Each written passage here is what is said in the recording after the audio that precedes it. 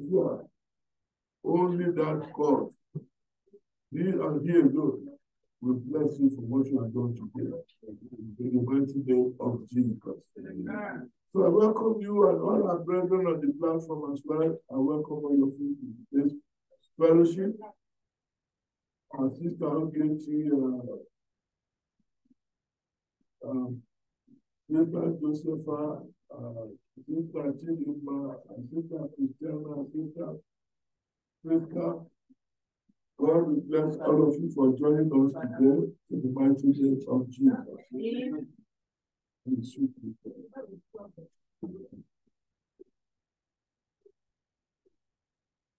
As I said to you, what was switched off now? As I said to you last Sunday, it is my plan that today will be the conclusion of our teaching on the new birth and the other matters. But as I worked, as I studied last night, and as I was preparing my notes for today's service, I started developing some doubts as to whether this teaching can be concluded today. I will do my best to conclude it, but if I'm not able to, then it means we will continue next Sunday. I had already instructed our admin yesterday to bring out on our platform that next Sunday will be question and answers, because having spent all these weeks, please make those children to be quiet. Having spent all these weeks teaching on these subjects, I believe that you must have questions. And my plan is that we will end this whole teaching on a question and answer basis. So I instructed our admin to put out on the platform for next Sunday question and answer. But as I said, if I'm not able to do that, to finish today, then we will continue next Sunday, and upper Sunday will then be question and answer. I'll be disappointed, let me state very clearly. I'll be disappointed. Please silence Emmanuel. Please stop it. I'll be disappointed if it turns out that the church says, oh, we understood everything. Please don't deceive yourself. The new birth is the only reason why you are in fellowship. There's no other reason for coming to church. And there's no other reason for which Christ chose to establish his church. It is only for the new birth. That's God's answer to what Adam did in the Garden of Eden with his wife. Because God's word cannot change, never will be altered. So it is absolutely necessary that his original plan and purpose will be achieved. So you see,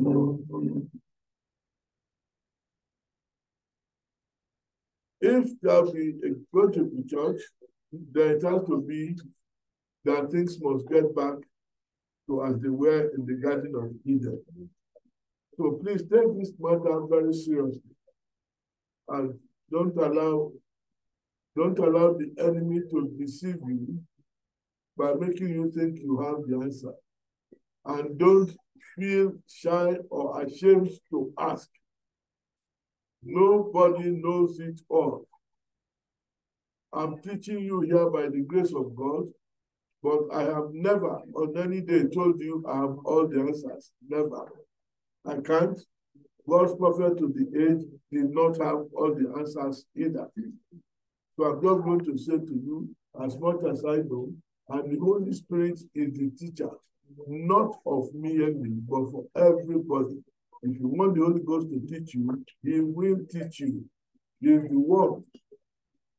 That's the part of God that does the teaching. So having said that, so as I said to you last week, I said we are going to end by getting back to how we started. You will remember that when we started, what was on the platform, and which still remains on the platform, is the issue of new birth, Holy Ghost baptism, adoption. Are they the same, one and the same thing? That was what has brought about these 14 weeks of teaching. We want to be absolutely certain. When we talk about the new birth, the infilling of the Holy Spirit, these are the words you see, we use. The new birth, the infilling of the Holy Spirit, the baptism of the Holy Ghost, and adoption. Are they saying one and the same thing? That's why we started, and we are going to end the same way by addressing that issue today. If you finish it today, fine. If we don't, then we'll certainly conclude it. The Lord, tiring of keeping us, and rapture does not yet strike, will continue next week. For those of you who are very good on the internet, you can check out something. There's a book you can check out, except for the little kids here. I don't see any one of you who was born into this message. You were already in some churches, in denominations, and all that before the message started getting to you. Therefore, you have come under all sorts of influence. So for those of you who want to check things out, you can check out a book called or titled Christ's Paralyzed Church X-Rayed. Christ's Paralyzed Church X-Rayed. Christ's Paralyzed Church X-Rayed. It was written by X-Rayed, like X-ray, where you go to X-Rayed, X-RAYED. Christ Paralyzed Church X-Rayed. I have deliberately given you this title this week. It's written by a man called Dr. McCroxon. Dr. McCroxon, I'll spell that for you. McCrosan.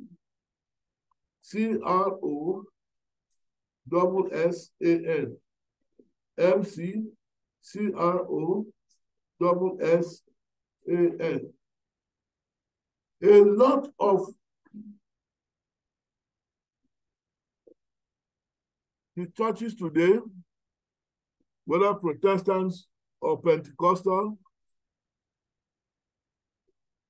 a lot of them, what they are teaching on this issue of the Holy Ghost is heavily predicated on what is in this book. And in the Bible colleges, that is what most of them teach. So what exactly is this thing? What we in this message call the error of Dr. McCroxton. And what is it? It says, be born again by the Holy Spirit or Holy Ghost,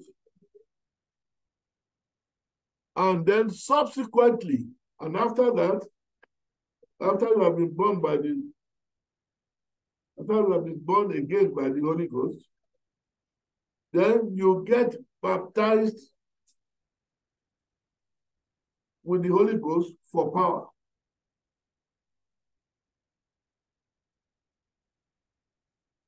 Summarize what his book was teaching is get born again by the Holy Ghost, and subsequent to that, after that, you get baptized with the Holy Ghost for power.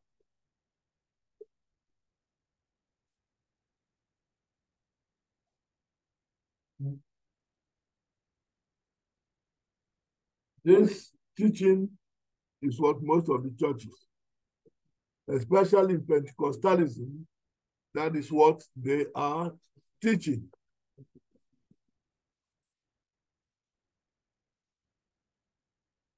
I can also add that the man was also saying that it's okay for women to be preachers and pastors. That is another thing he was teaching in his book. And he came about that by his own misconstrued interpretation of Joel 2:28. Joel 2:28, which says, your sons and your daughters shall prophesy. He interprets that in the book to mean that women have the right to gospel ministry behind the pulpit as teachers. That is what the teaching does. The Bible is made the mistake of splitting the new birth, splitting it from the baptism of the Holy Ghost, breaking it down to how one can understand. He said there is new birth and there is baptism of the Holy Ghost. That is actually the summary of what Dr. McCroxton is teaching by his book, the title of which I am giving you.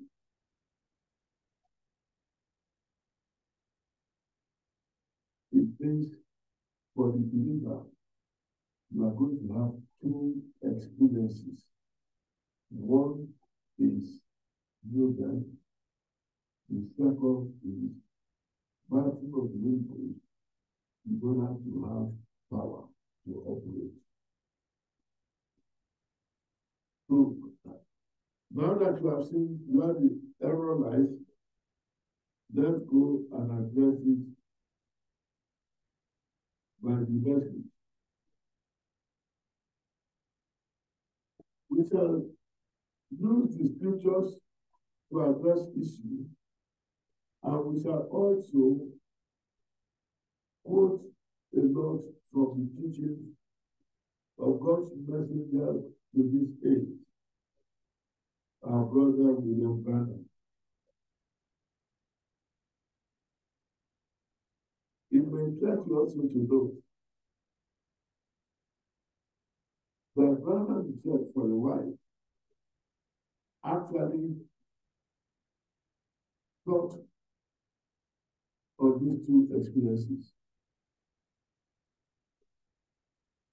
New birth, Holy Ghost baptism, even Brother Branham, in the early stages of his ministry, he actually also thought that. When he came back as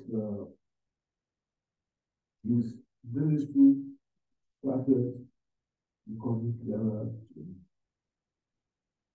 And because he did that, it's also God's way of letting people that nobody that God will use in the Bible, he will always allow something to happen so that you will see that person as a human being. You know, see it in the life of Noah. Remember, God described Noah in Genesis as an upright man. You see it in Job, you see it in Abraham, you see it in David.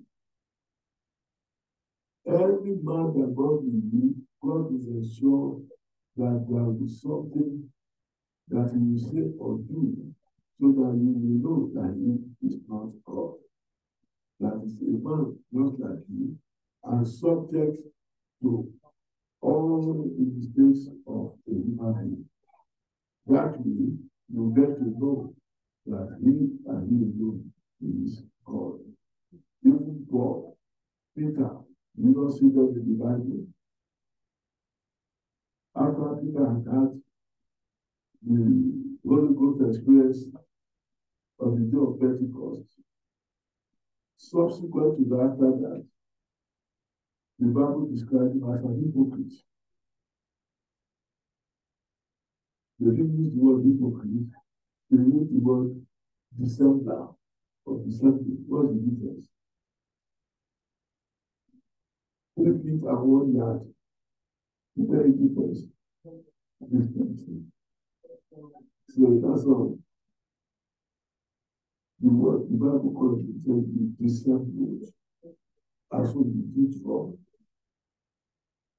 We today, we hardly use the word dissembling, we use the word hypocrisy. It's the same thing. During the war in Nigeria, when the atrocities were being committed against the eastern part of the country, the Igbo in particular, the word we used was pogrom. That word pogrom is today what is called genocide. It's exactly the same word. So God will always ensure that for as long as you are man, you allow something in your life so that all those who have to listen to you will still continue to see you as a man. End of story. Okay. So, as I said, I'm going to quote a lot from Brown. I want to read one quote from Brown. That he said, take for instance the book Christ Paralyzed Church Exploit by Dr. McCrossy. In it, McCrossy set forth numerous quotes from many renowned Greek grammarians. Remember, the man was the doctor, not the doctor of medicine.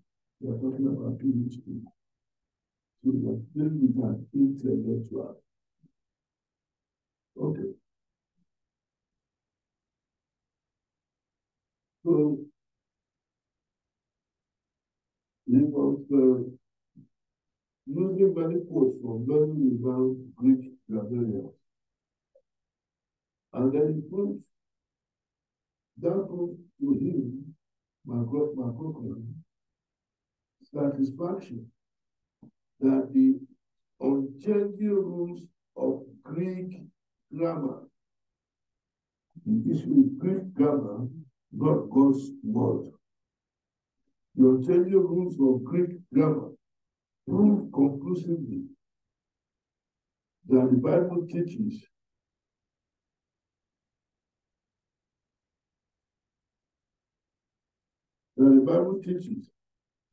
that a man is baptized with the Holy Ghost, and subsequent to that, he is also experiences the rebirth. He, Macrosson, also states flatly that women can take over the pulpit because the word prophesied, which you find in Joel 2:28, as I read earlier, that the word prophecy means to preach. This is what he got from his intellectual scouting from Greek words and phrases. And now said, to prophesy means to preach. And because of that now, he said women can preach. You know that when we want to show you that women cannot preach, we get it straight from the Bible. We don't rely on any grammatical teaching of any man. That doesn't make sense. So, brother, continue. All I've read for you now, you'll get it from an exposition of the seven church ages. The revelation of Jesus Christ. That's where it is. That's the second book where that can be found. The revelation of Jesus Christ. So, see, what you see happening in all of this is just the Trinitarian spirit of darkness. If everyone tried to split the new birth experience from the Holy Spirit baptism, from adoption for authority and exercise of power. This is like splitting God into three and giving it to a believer. It is nothing but what theology. It is clearly unscriptural.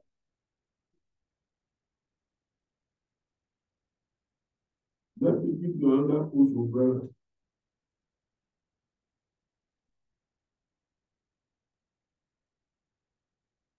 I want to get that quote. Again, but the quote I'm going to read for you now from Brian, you find it in the Seven Church Ages book. And exposition of the Seven Church Ages. The Smyrna Church Age. So if you are checking on the internet, you can go for a checkup on the book and exposition of the Seven Church Ages, and then you can check out the age of Smyrna. That's why you are going to get what I'm going to quote for you now from that.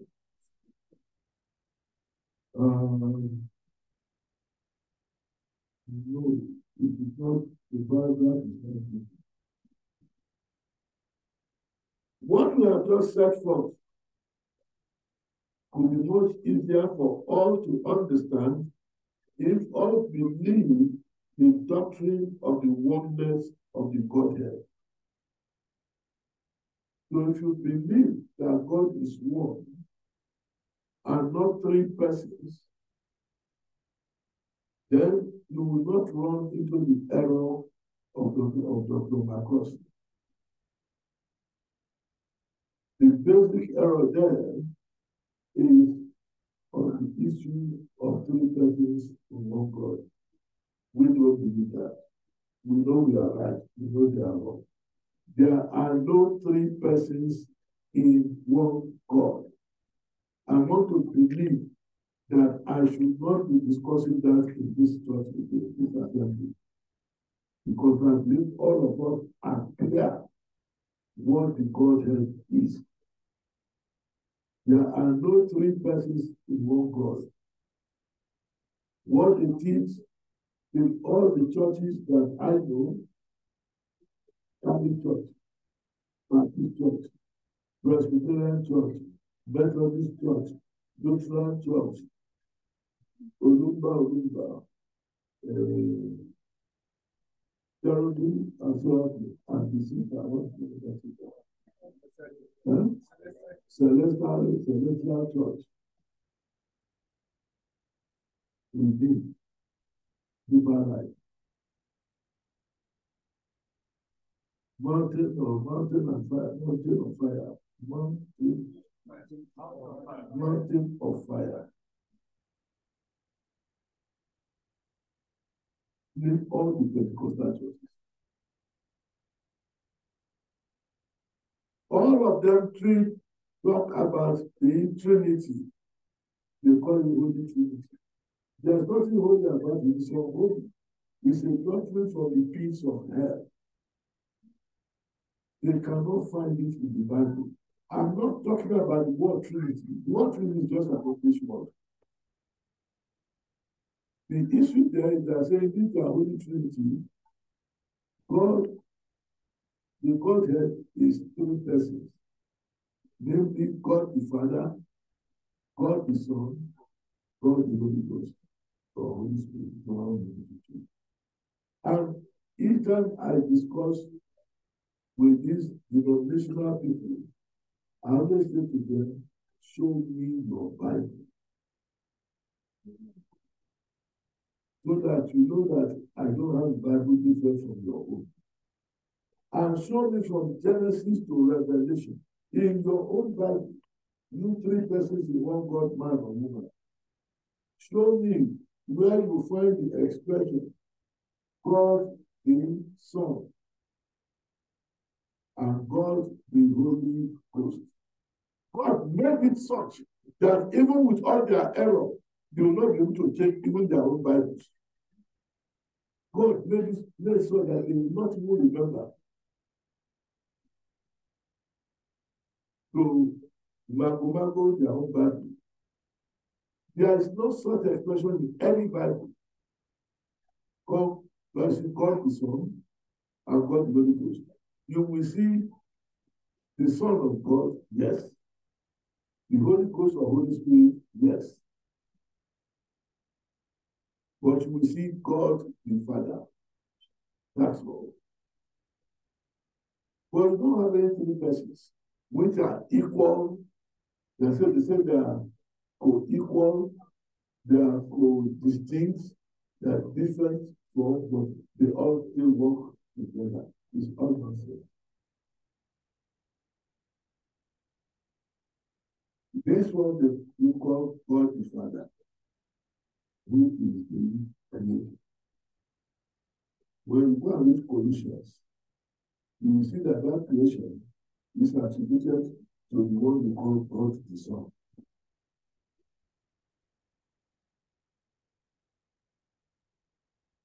When the angel came to Mary, he made it very clear to Mary that this pregnancy you are going to have is of the Holy Ghost. You know what he said now? If you say a woman's pregnancy is by John Thomas, the child, when it is born, whose child will it be? The child of John Thomas. Very clear. The Holy Ghost said to Mary the child is child of the Holy Ghost. When the child grew up, they asked him, who is your father? That child, he was not called Jesus. Said, my father is God.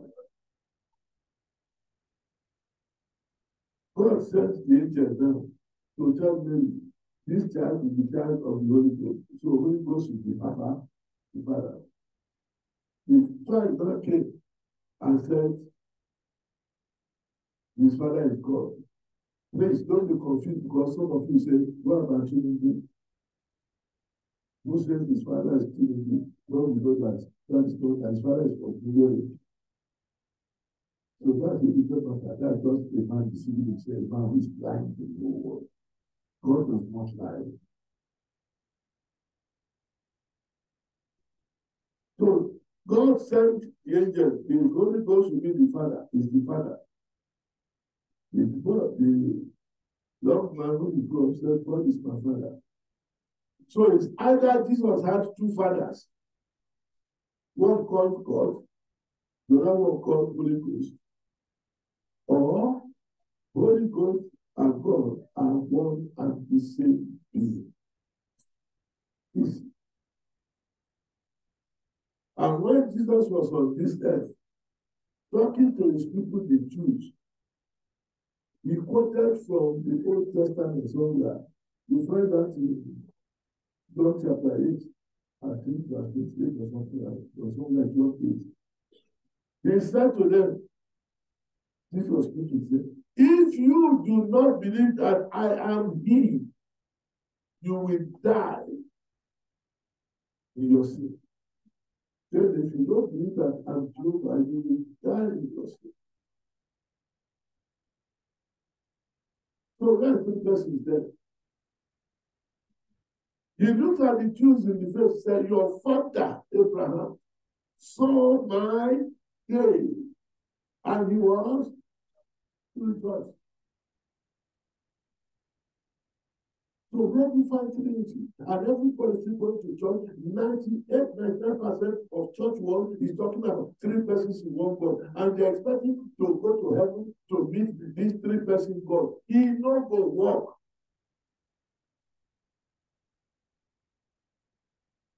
Don't look down on us because we are just a tiny little gathering in fellowship. And so dismiss us.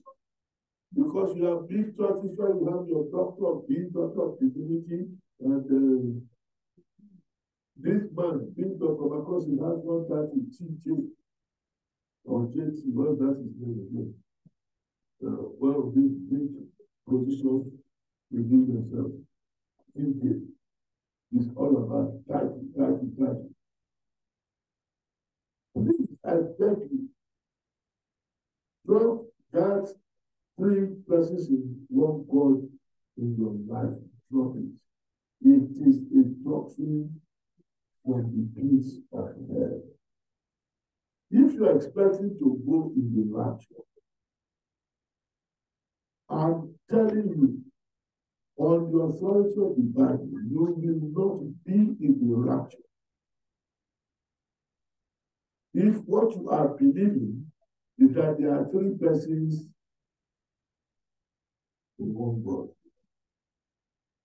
you will not make up. Why? Because you don't know that God that you are going to meet when you go in the rapture.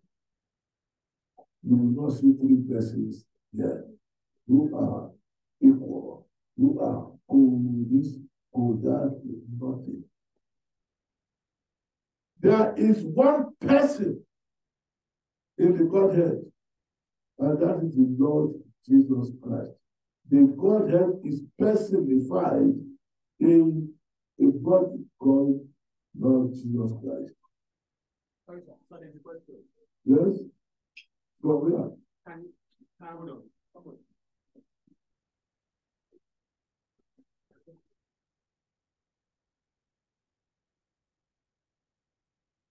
Sorry, sir. Yes. She's asking if God can have three names. Can have three names. Names. God has many names now.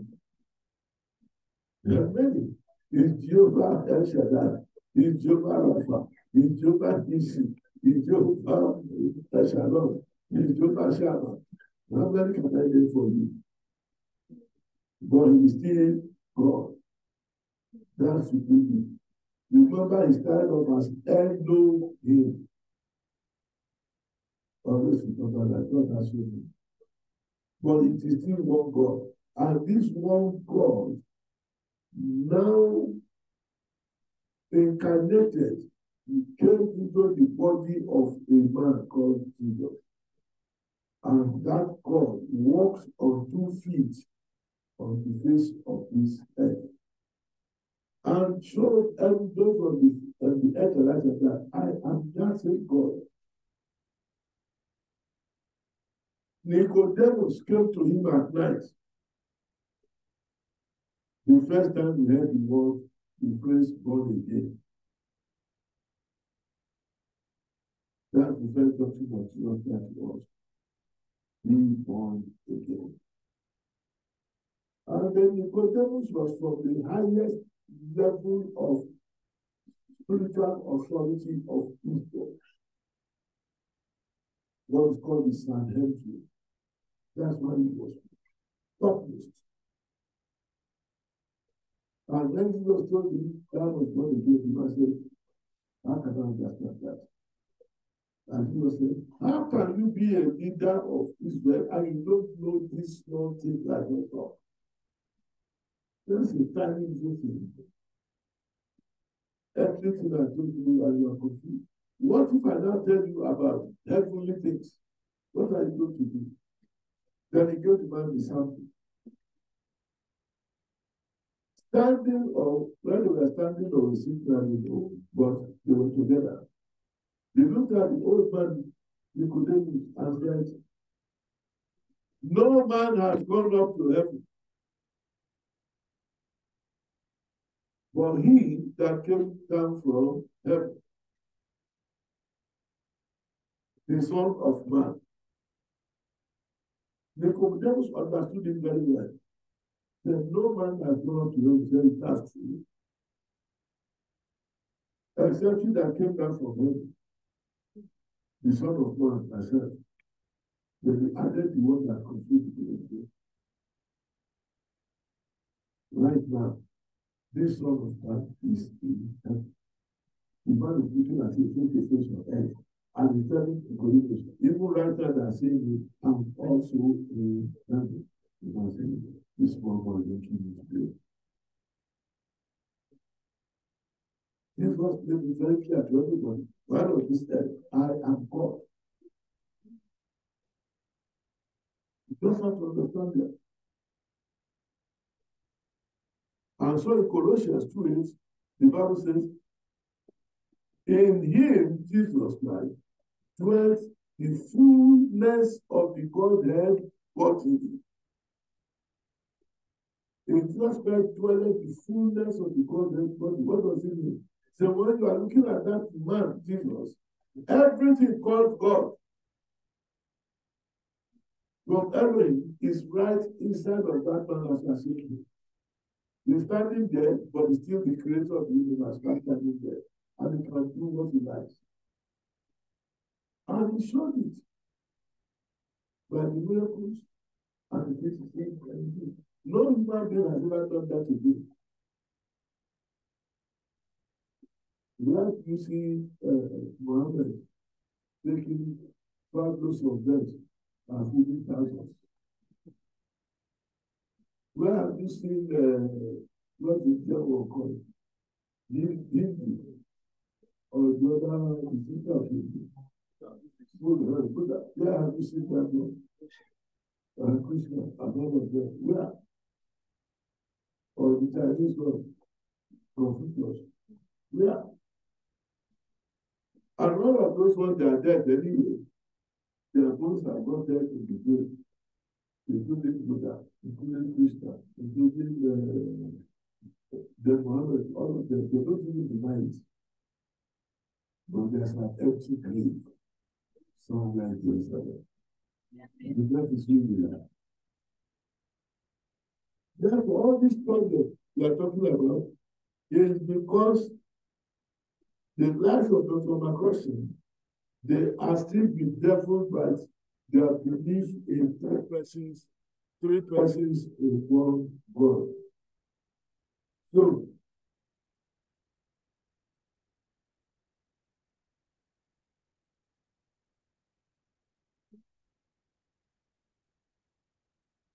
listen again to brother. What we have just set forth will be much easier for all to understand if all believe the doctrine of the oneness of the Godhead. For there are not three persons in that Godhead, but one only. One person only, that Jesus Christ. Thus, we are not born again by the Spirit of life in Jesus coming in, and then, subsequent to that, the Holy Spirit coming in to give us power. You see, that is wrong.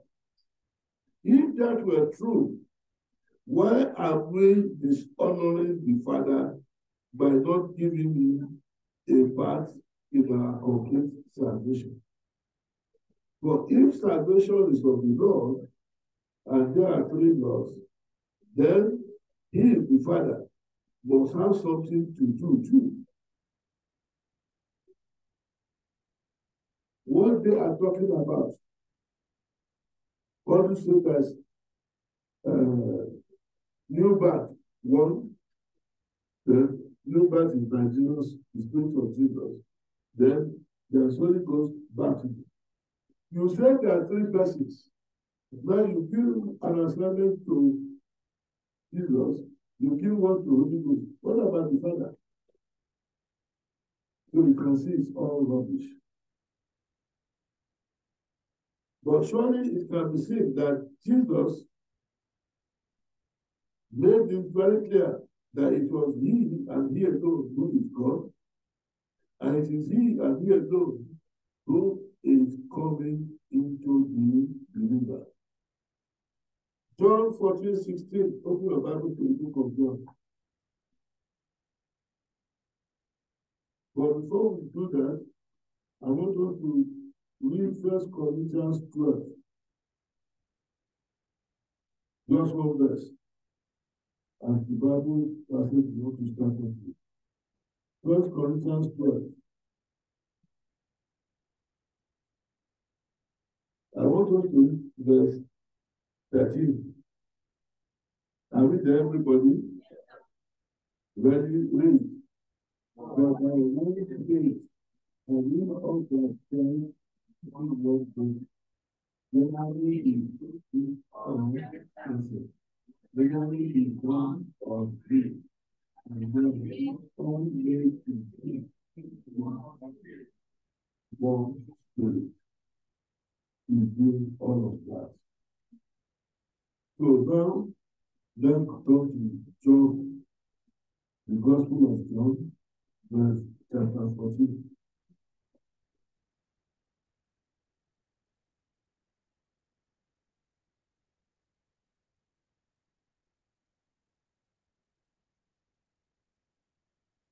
John 14. Are we there? Let us read verse 16. Is everybody there, man? Ready, read. And what we pray in the Father, and he shall give thee every comfort, and give it our faith in you. Who was saying that? Good. So John 14:16 says that the Father will send another comforter. Then read verse 17. What does verse 17 say? Even the Spirit of truth, whom the world cannot receive, because it heareth him not, neither knoweth him, but he knows him, for he is present with you, and shall be with you. Because it that clearly, Jesus said, I will ask my Father to send you who? Another comforter. What means the word another? What does it mean? It means there's one already. If there's no one already, can you use the word another? No. No. So there must be one comforter already. So Jesus is going to ask his Father to send his disciples another comforter. Then he went on to explain to them, this another comforter who is going to come, the world does not know him.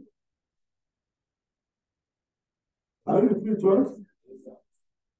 The world does not know him because it seeth him not.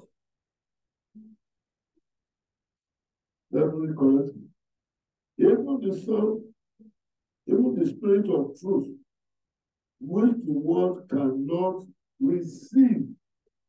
The world cannot receive the Spirit of truth. What is the problem today? Why are we discussing this subject today? It is because people are Dr.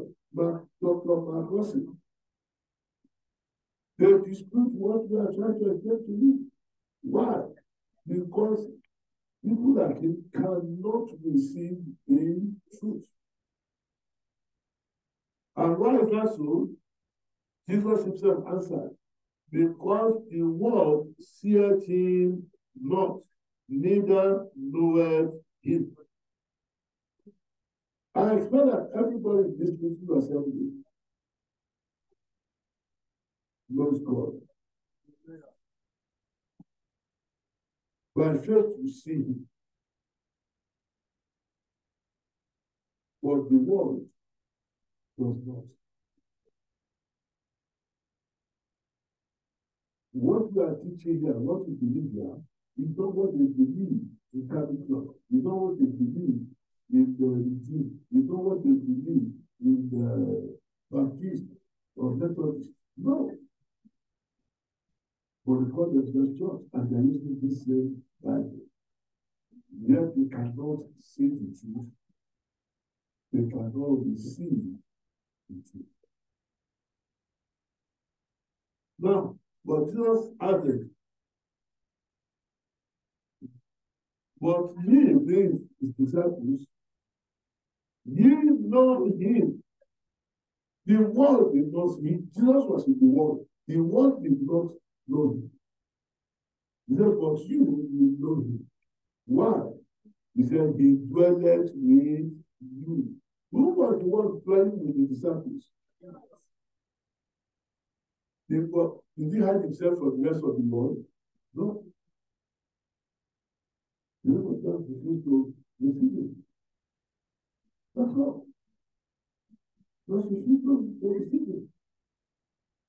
So, but you know him because he dwells with you. What is the next thing you see in your Bible? Look into your Bible. But the word for his dwelleth with you. And what it shall past, present, or future. He said he dwelleth with you. So the knew he was talking about himself. Today you see him. So in future, he will be in you. If he's in them, will they see him? No. No. How can he be in them?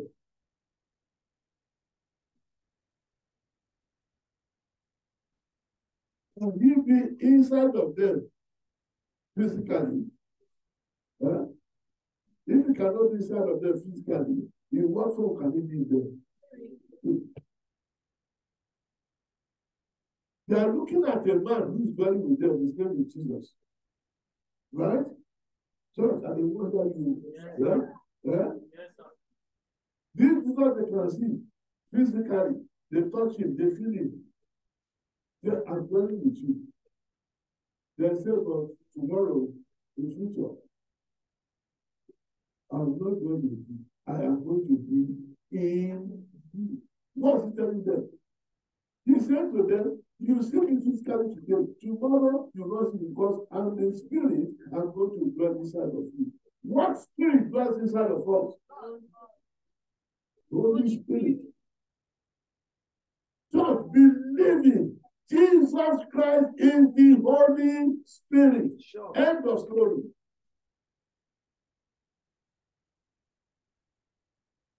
And when you are now called God the Father, is he a man or a spirit? Is he a sinner or is holy? So if it's a spirit and is holy, if you put it together, what does that give you? So where is these three persons? Where are these three persons? This God is manifested as one person. When you go into where exactly in 3 Thessalonians or Timothy, there is something of godliness, mystery of godliness. What does he say? Who can read that mystery of godliness? I think it's 3:16, I mean. 3:16 of either Timothy or Thessalonians. Yes. And without controversy, great is the mystery of godliness. God was manifest in the flesh. Who was manifest in the flesh? What are you reading from now? 1 Timothy 3:16. No, 1 Timothy 3:16. Start again. And without controversy. And without controversy. Great is the mystery of godliness. Great is the mystery of godliness. Talking about the Godhead now. God was manifest in the flesh. God, this one we call God, saying he was manifest in the flesh. You know, he revealed himself in the flesh. You can see him. When the say God was manifest in the flesh, who did you see? Jesus. God bless you. Carry on. Justified in the spirit. Justified in the spirit. Seen of angels. Angels here now. Preached unto the Gentiles. He preached unto the Gentiles. Believed on in the world. Believed on in the world. That's why we are gathered here today. Received up into glory. Received up into glory. He ascended. Who is that describing? Christ. Lord Christ. That is all that is God. Nothing again. But man will not accept it because they've gone to school. And they can talk all sorts of things, you know. So,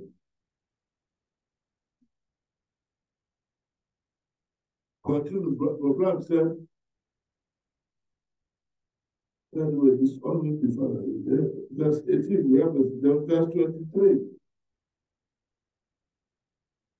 Verse 23 of John 16. What does it say? John 14, sorry. Verse 23. If a man love me, he will keep my words, and my Father will love me, and we will come unto him and make our abode with him. We come unto him and make our abode with him. We have looked at that John 14:16. We have looked at it in verse 18. And in verse 23, speaking to his disciples, he said, we, Father and Son, will come unto him. That thus it is that the Father, Son, and Holy Ghost are all coming in at one time, for it is one person comprising the Godhead. And that advent that they are coming took place at Pentecost. There are not two comings of the Spirit. There are not two comings of the Spirit, just one coming. The trouble is that people don't know the real truth, and they simply believe in Jesus for remission of sin, but they never go on to receive the Spirit. I talked a lot about this on Friday when we were doing our 9 meeting. Let me give you another quote.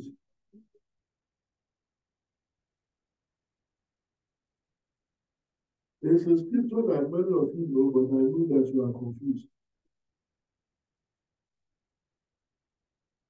Galatians 3:13-14.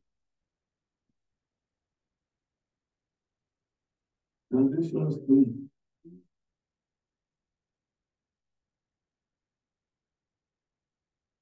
Galatians 3:13-14.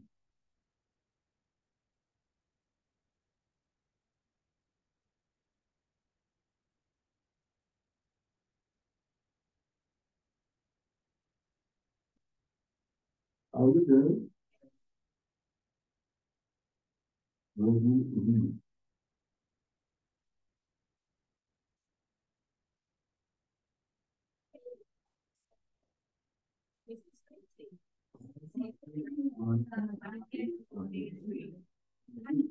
That the blessing of Abraham might come on the Gentiles through Jesus Christ, that we might receive the promise of the Spirit. So, many times we ask yourself, what is God about? Listen to what Graham said. Another scripture that casts wondrous light on this issue is found in Galatians 3:13-14.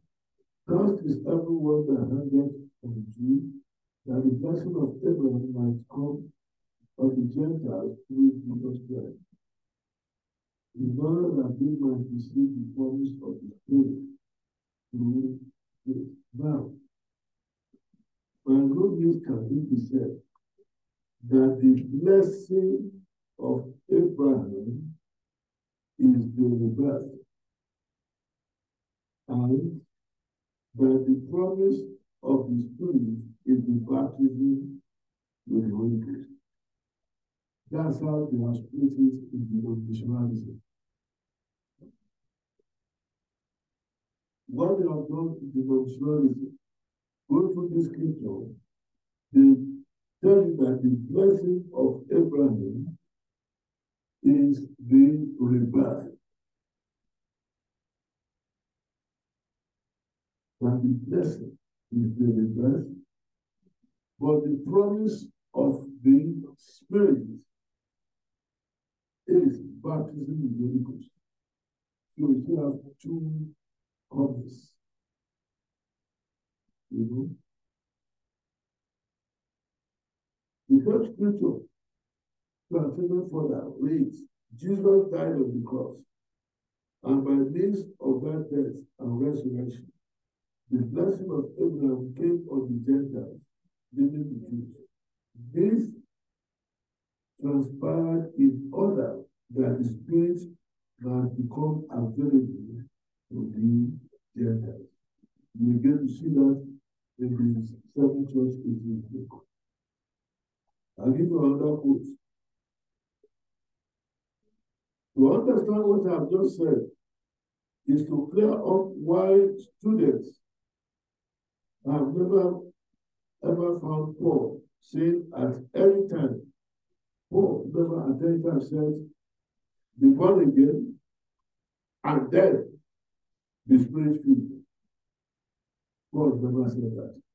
He never said be born again and then after the spirit filled. They have inferred that it is there, and they put their own meanings to make it say it.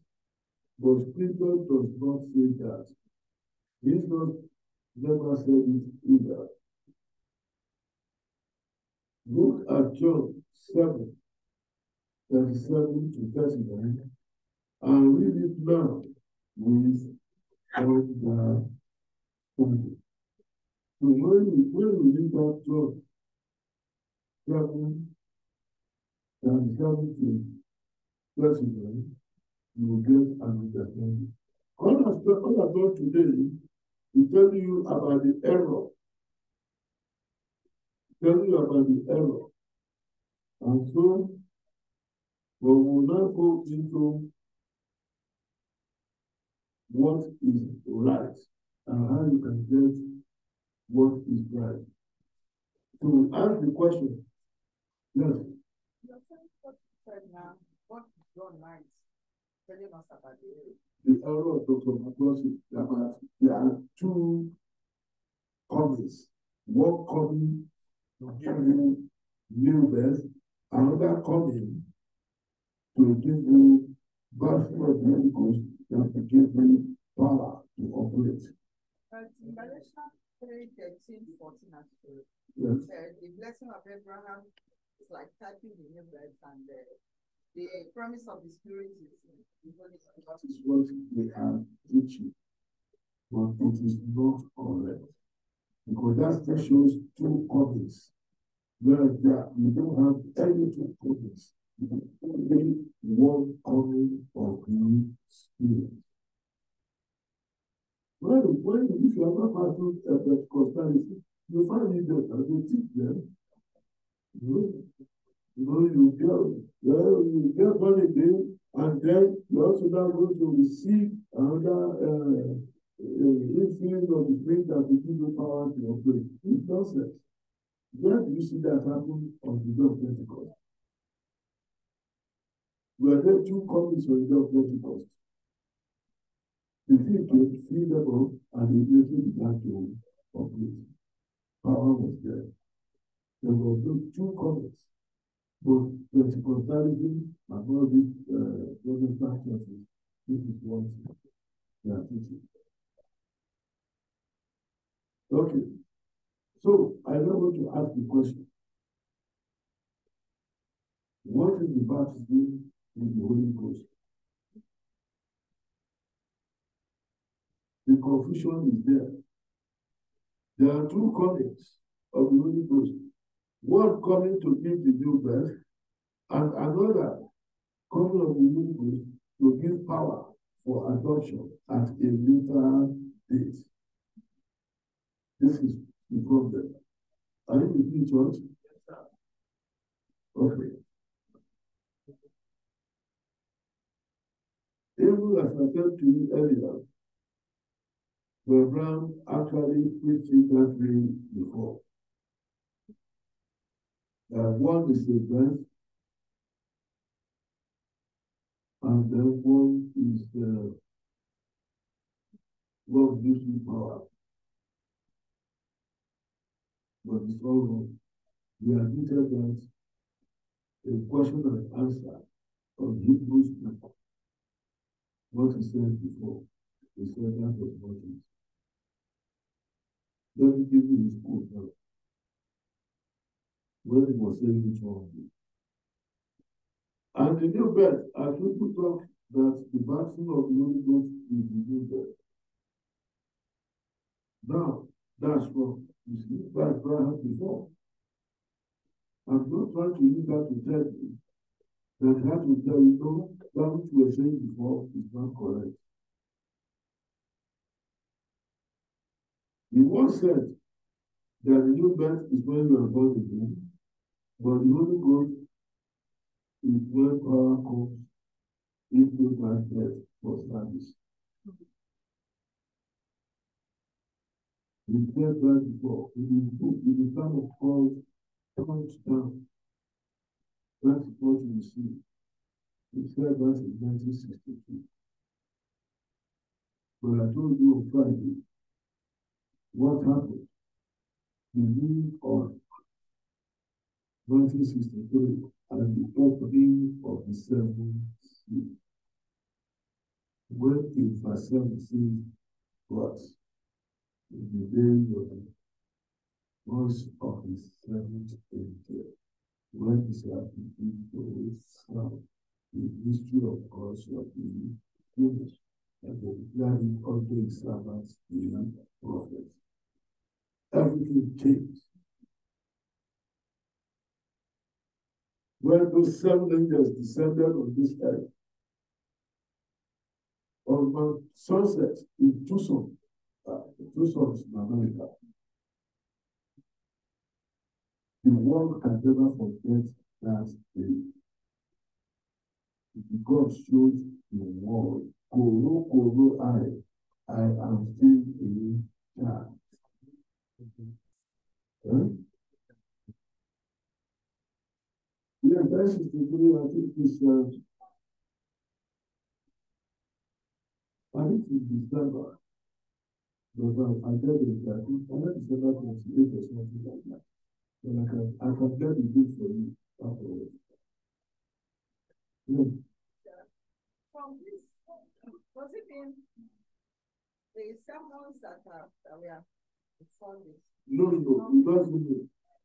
It's it was a preacher preaching holiness and all of these things. But there's some deep things. That is where this conflict mystery. That is where it is. As I told you, you were saying you preach on the 7 seals. So many people have been preaching on 7 seals. The days of Martin Luther, the days of John Wesley, they all preached on 7 seals into our own generation of 20th and 21st century. Abraham also preached. But his master came and told him, all these things, you people are just probing. But now I will tell you what exactly it is. He told him this before it happened, and told him to go and tell the church that is going to happen. That was why he now took witnesses to go with him the day the 7 angels will come. So they were with him on Mount Sunset. They didn't know how it's going to happen. But moments before it happened, you got to know. And he told those people, take over. And then that new exclusion happened. That the whole American government set up inquiry. Was it an enemy that attacked? Because my source said rock started flying from it. So this is reported thing that happened physically in America. It is beyond spiritual. Everybody wanted to doubt it. Because those who went to collect the pieces of the rock, they are still alive. Just as in 1933, when he was baptizing in that Ohio River, and everybody was, people were being picnic, people were enjoying themselves there, and all of a sudden, they saw light descending from the sky. And then he had to stop. To say, what is this? And he was in one corner here baptizing people. And just then, the light came and rested on his head. And then a voice spoke from that light. 1973, yes. The voice spoke from that light. Remember, we are talking about people were on the beach, and he was baptizing in one corner. Those who were doing picnic were there. Those who just came slowly were there. So, beehive of activities. And while all this was going on, all of a sudden, everybody saw this light. Do you think that time? Do you think it's going to shine like torchlight? Torch. So it was light that drew attention. All activity stopped, and everybody was thinking, where is that light? Where is it going to? And that kept on coming down until it came and rested over the head of Babanga. I think he was baptizing the 14th man or something. I got the name of the man, everything behind it, the job that I don't have it here.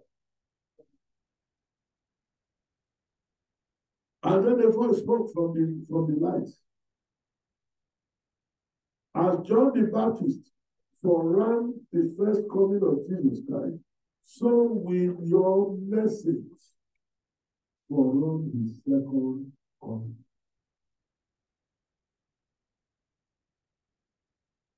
Witnesses gave testimony. They were not members of the church. No.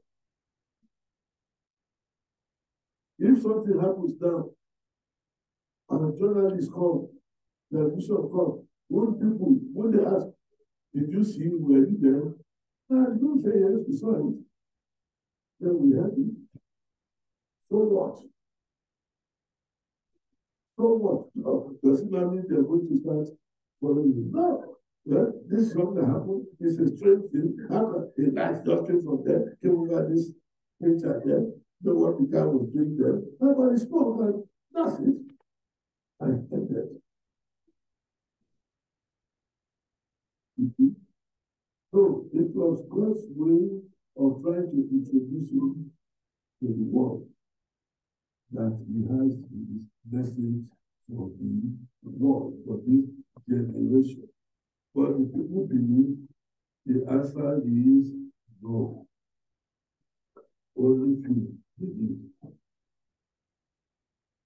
So, after 1963, Brown distanced himself from these two comings. He distanced himself, it is not correct.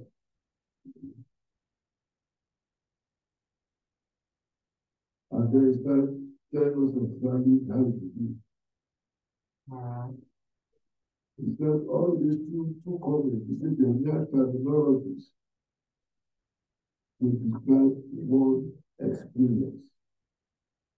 Therefore, the new birth, God said, the new birth, you know how you put it? You put the new birth, you put equals.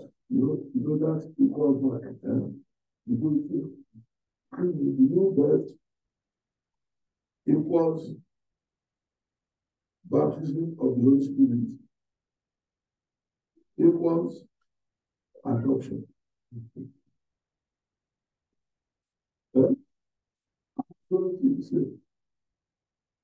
That one experience you get when you are converted, the day you receive the Holy Ghost in your life.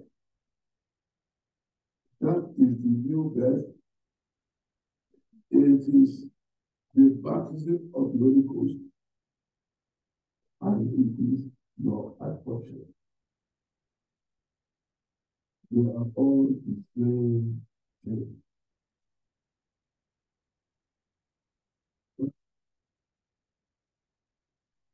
Yes. Yes. Who are fighting?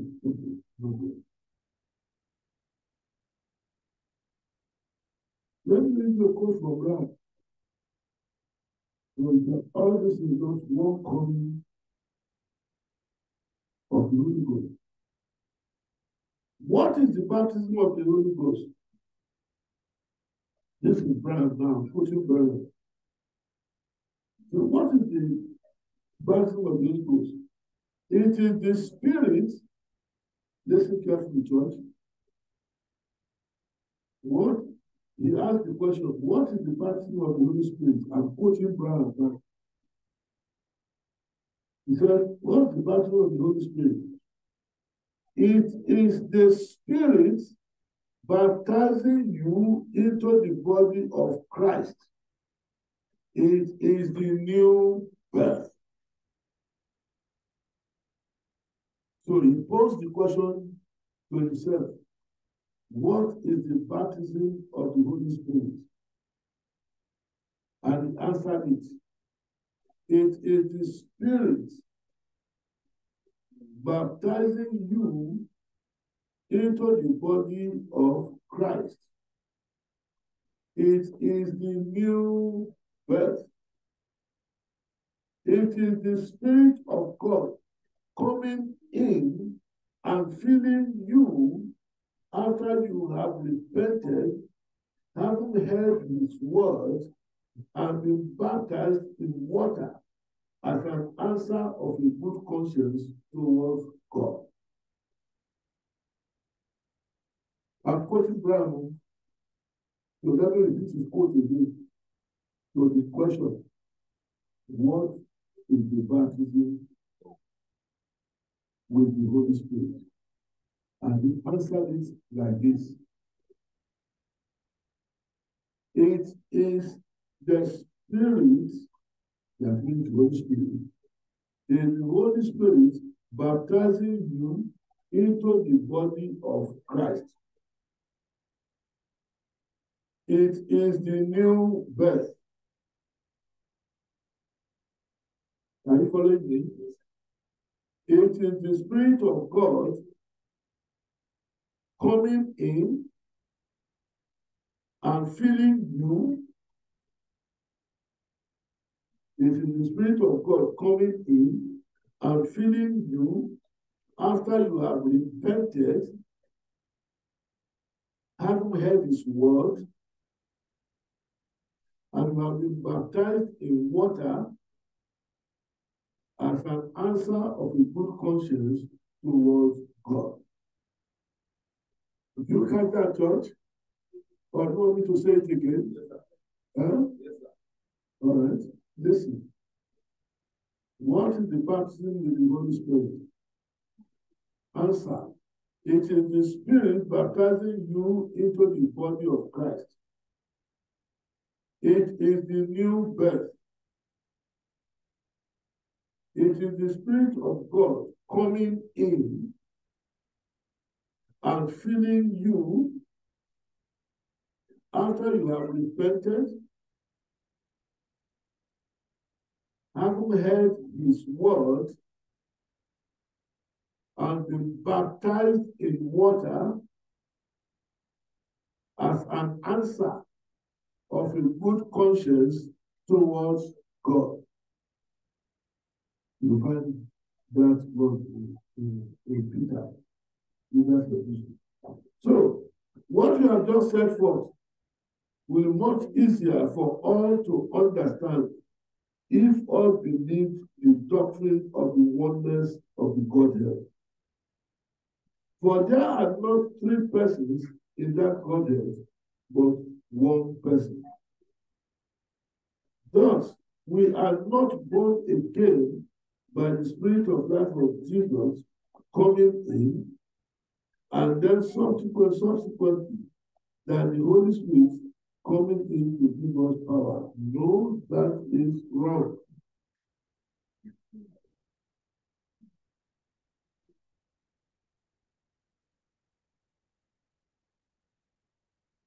If that you are true, you are dishonoring the Father by not giving him a part in our complete salvation.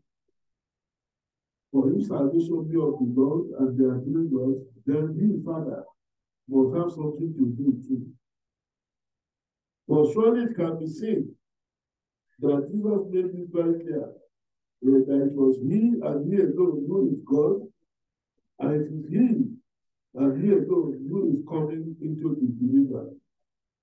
So I gave you those quotes from John chapter 14.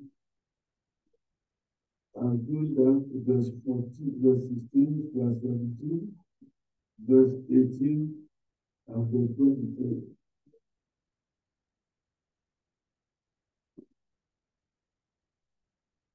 God, the Father, Son, and the Holy Ghost are coming in at one time, for it is one person comprising the Godhead. And that advent took place at Pentecost. There are not two comings of the Holy Spirit, just one. So this is what this problem is. And you find that in the 720-page book.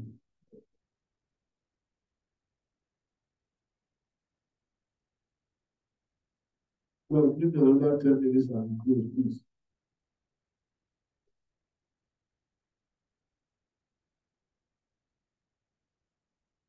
Okay. Let's get something so that we can close here. Listen to what Brad said. Okay, so from what I just read to you, you can see therefore that the old Trinitarian devil, that this people are talking about doing when he woke up. The old Trinitarian devil is exposed by the correction we are getting from this doctrine. Making two comings of the Spirit will be to honor the dirty satanic doctrine of Trinity, which Branham cried against. After the angel visited Branham at Sunset Mountain, he never again tried to separate new birth, baptism with Holy Ghost, and adoption. Never. He moved the adoption at Mount Transfiguration. You remember Mount Transfiguration Church? That's Matthew 17. He moved the adoption at Mount Transfiguration to the Jordan River. This is Matthew chapter 3. Where Christ was baptized with the Holy Ghost. He affirmed that this pattern holds forever after.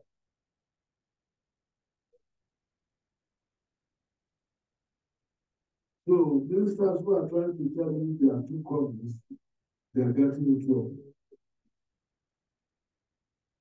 Listen to what Abraham said in the church 8 book concerning the church of Laodicea. Abraham said, but God is calling for another thing. It is revealed to cry, I am wrong. Now, who is going to say that he is wrong? What is it that all these denominations are based upon? They are based on the claim to originality and that God, originality and that of God, the claim that they are right. Now they all cannot be right. They are whited sepulchres, full of dead men's bones. They have no life. They have no vindication. God has never himself been known in any organization. They say they are right because they are the ones that are saying it. But saying it does not make it true. They need a vindication, which is thus said the Lord of God, but they don't have it. So we are going to stop here, so that on Sunday, next Sunday, we continue and we want to look at what happened at the baptism of Jesus in River Jordan and what happened at Mount Transfiguration. So I'm going to ask you to please, before next Sunday, please read Matthew chapter 3 and Matthew chapter 17. Matthew chapter 3 tells you about the baptism of Jesus, the portion where he was baptized, what happened at the point where Jesus was baptized. Look at what was said. Look at what happened and what was said. Then go to Matthew 17 and see what happened when Jesus was transfigured on that Mount Transfiguration. We are going to use those two things in trying to tell you about adoption. You remember what we are trying to conclude in this teaching is that new birth, baptism of the Holy Ghost, infilling of the Holy Spirit, adoption, they all mean exactly the same thing. And it must happen in your life and in my life only once. So when the Holy Spirit comes into you, that means you are filled with the Holy Spirit. That also automatically means that you have a new birth. That means also that you have been baptized into the body of Christ, as we saw in 1 Corinthians 12. And that means that you have been adopted as a son of God. One thing happens, and you have all of these together as your own. Not that it happened this time, you get that one. Then happens another time, you get another one. Happens another time. No. It is one happening and getting infinite new birth, birth of new adoption. You have all of them together. This is the error in Pentecostalism. This is the error in the denomination. And God is trying to try and explain this to mankind to understand it and stop deceiving themselves. You know it especially if you are part of the church. So please let's gather again next Sunday to your time and keep us the battle of this night, and we shall handle this one and try and finish it teaching exactly. But please get your questions ready. You're writing them down. So at the end of this teaching, we'll answer all the questions. We go to 14th week. Next Sunday will be 15th week. You have spoken a lot, at least 1.5 hours. So just multiply 1.5 hours by 15 and see how many hours that will be. And ask yourself, does it mean I have understood everything in those hours? If you haven't, then get your questions down. We are going to have one Sunday to deal with all the questions concerning this new death, battle of the Holy Ghost, adoption, and all that. And of course, any other question we have concerning the scriptures. The Lord keep us with them in Jesus' name. Let us pray. And so, Father God, we thank you for today. We thank you, Lord, for teaching us your word. May your spirit that spoke with us today, may that same spirit give us understanding of your word, that we do not misled, because we know that the time to go home by the rapture is very, very close.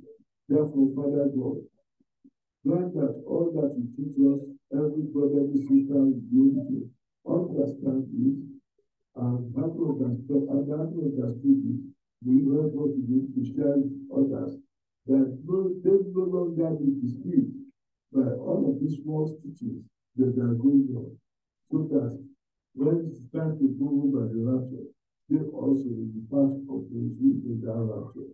Let that be our portion of God in the mighty name of Jesus. Amen. And thank you for this day. Father God, if your new day is to you, we surrender to you. Have your way in our lives all through this new day, all through this new week. Let nobody ever deceive us in the mighty name of Jesus. That's why we walk with our hands. Protect us from Father and from God. Do not allow the enemy to have superiority over us in any shape or form. We thank you because you have answered this prayer. For in Jesus Christ's name we pray. Arise, O Lord God, come down and show us thy mercy.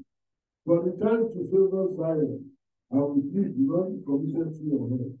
That this be the time to favor us with all of them, be they spiritual or physical, material, or financial, or medical, or marital, or whatever. For here the set time is come, and you have set it so. Let this be the time, O God, when our prayers unto you be answered. In Jesus Christ's name we pray. Receive the priestly blessing. The Lord bless and keep you. Let the face shine upon you and be gracious unto you. Let it his countenance upon you. God bless you in pleasant peace. The grace. The grace of our Lord Jesus Christ, the love of God, and the fellowship of the Holy Spirit, be with us now forever. Praise the Lord. Hallelujah. Praise the Lord. Hallelujah. Praise the mighty living Master Jesus. Amen and amen. We thank you, Sister Beatrice, Sister Chidinma, Sister Christiana, Sister Krista, Brother Azima, Brother Christopher, and Sister Christopher, and those who are covered by God. The God is all of you. Sacrifice you do by joining. God will just, God will remember it for us, and He will remind you of what we can see in Jesus' name. My faith has been taken. I trust others. They're sharing me. And said that they will I do well.